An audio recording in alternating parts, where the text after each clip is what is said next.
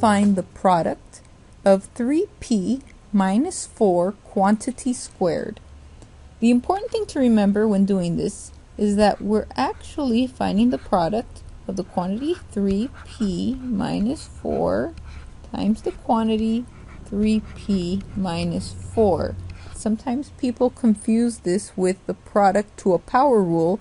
You are not allowed to use that rule in this case because of this minus sign.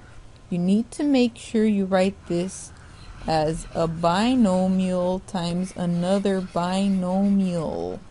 Let's use the box method in order to multiply these two binomials together.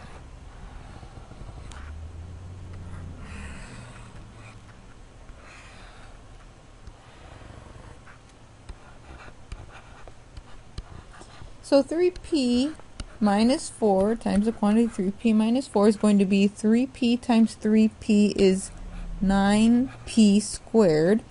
3p times the negative 4 is negative 12p.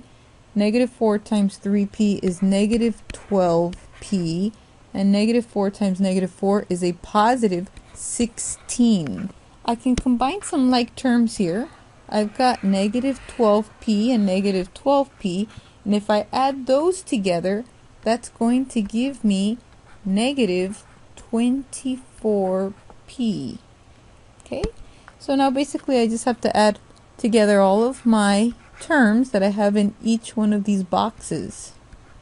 This is going to be 9p squared minus 12p minus 12p plus 16, which will be 9p squared minus 24p plus 16. This is my product.